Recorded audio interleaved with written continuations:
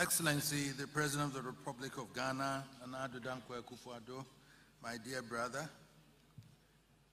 Excellency, Mr. John Otumfuo, the second President of the Republic of Ghana, Nana Kunedu Ajman Rawlings, my dear sister and beloved. 100 years ago, on these very lands where we are gathered tonight, a noble king met a fate too painful to relate. My granduncle, Ajman Prempeh I, the 12th occupant of the Golden Stool, had opted to sacrifice his personal honor rather than risk the lives of countless thousands in another war with the British colonial power. Asante had fought 4 wars to resist colonial conquest and maintained his African independence and identity. But the tide of history had turned irredeemably against Africa, and the cost in human terms was too great to bear. He offered the olive branch of peace in expectation of harmonious relations. Instead, he was taken away into exile in excruciatingly painful circumstances that were to change the course of history for the whole nation.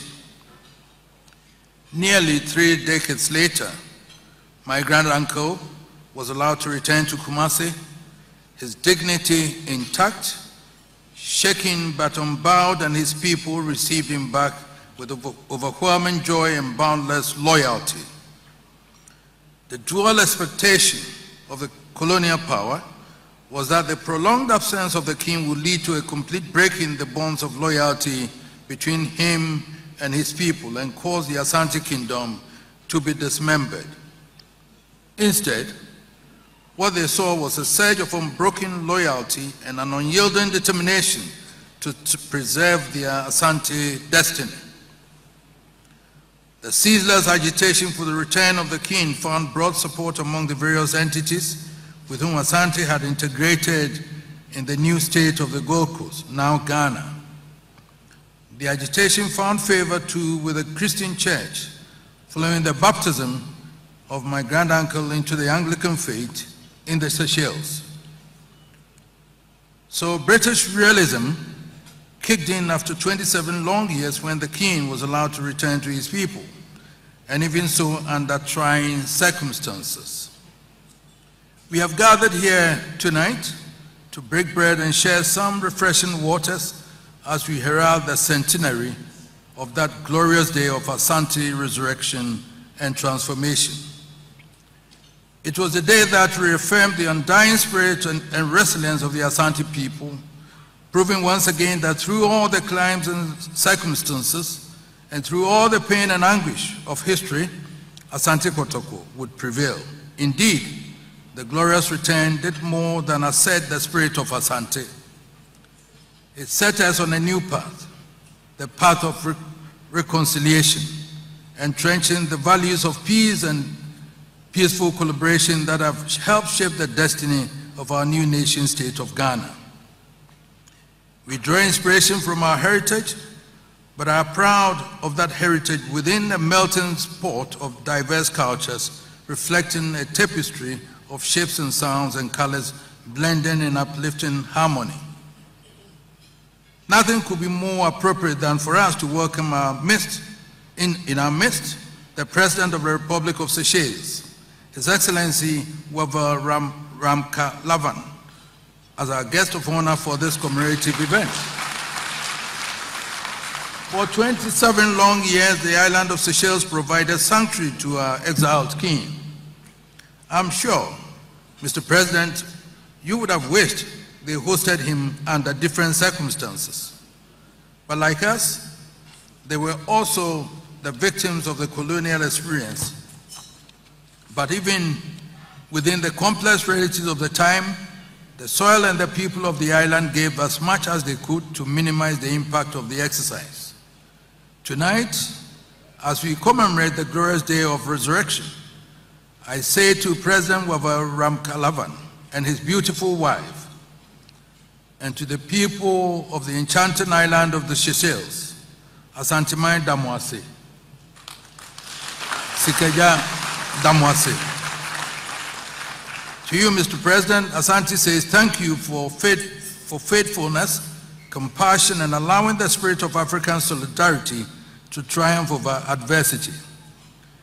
The golden stool, which you want to see, that you can't see before you leave, showers its blessings upon you in deep appreciation for your grace for upholding a shared destiny. We celebrate that shared destiny in the growing community of Seychelles Asantes, who are the descendants of King Prempeh and all his team in exile. It is inspiring to remember that even in adversity, our people did not forget their traditional obligation to keep the Asante blood flowing. They fulfilled their patrimonial obligation and bequeathed to us a happy rising community, now part of the Asante diaspora. We welcome those who have been able to join us for this commemoration and salute all our kith and kin abroad. Let them and our young men and women everywhere understand that the task is not over.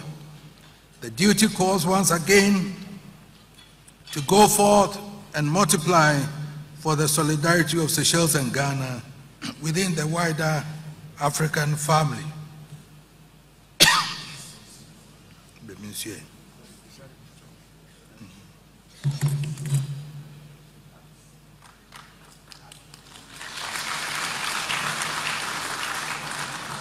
I don't thank you. We are also truly thrilled to have with us tonight the Prime Minister of my esteemed brother, Kingdom of Eswatini.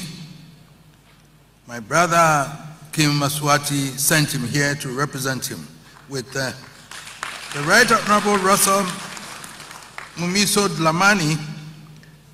It is necessary to stress the significance of the honor done us by your presence. The Kingdom of Eswatini, once known as Swaziland, or the Switzerland of Africa, is the only constitutional monarchy in sub-Saharan Africa. King Mswati has sent his Prime Minister, the head of government, the two of his princes, both ministers in the government, to represent him at the commemoration of the return of King Prempeh from exile. They have come to honor the reality of African history, the brotherhood of African kingdoms, and their common exploits from colonial adversity for the free states we are today. We do not invent history. We are made of history, and like all the great empires and kingdoms of Africa's glorious past, Eswatini knows the shape of the brotherhood.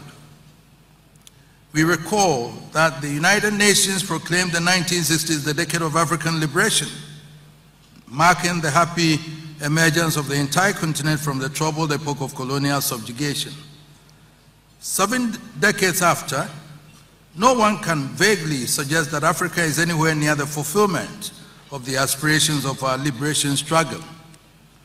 We are still laboring under political structure distrustful of our traditions and cultures, and unable to achieve the right fusion for stability and sustainable development. In this troubled environment, Eswatini commands the highest respect of every true African for their resolute confidence in their own culture. Asanteman says to our brother King Eswatini, congratulations for continued fortitude and great endeavor. Thank you for the brotherhood. The significance of this commemoration is manifold. It serves to remind us that we are where we are today, not by sudden flight or fluke of fortune. We are here enjoying our freedom because our forefathers paid a heavy price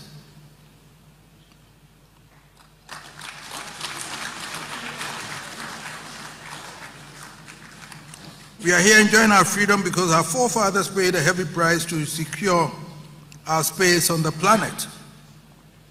I speak not of Asanteman alone. From every corner of Ghana, heroes and martyrs shed their blood, suffered torture, imprisonment, and exile in the cause of freedom. We owe a duty to honor their memory, but more than that, we carry the moral imperative to protect and defend the heritage they have bequeathed to us. And we too must be ready to make our share of the sacrifices necessary to enable us build upon that heritage.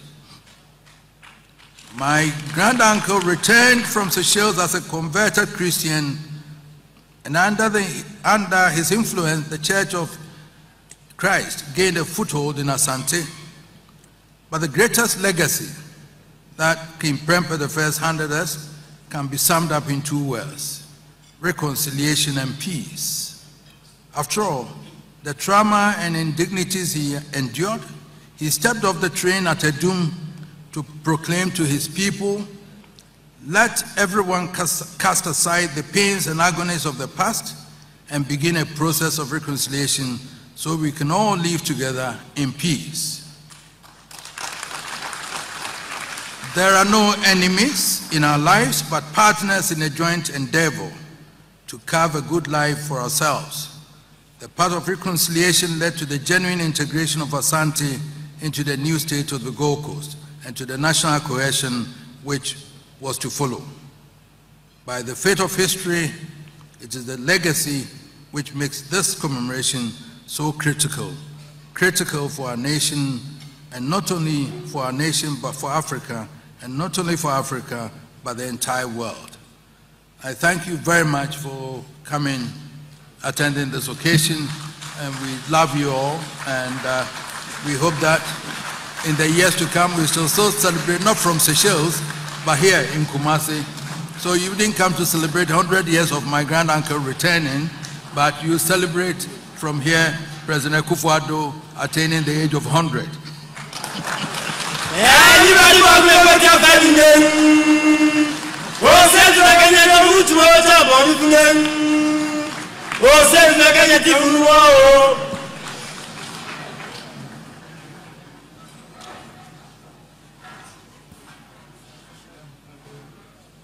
The wise words of our king, Otumfuo II, king of all Asante, home and abroad. Please put your hands together in celebration.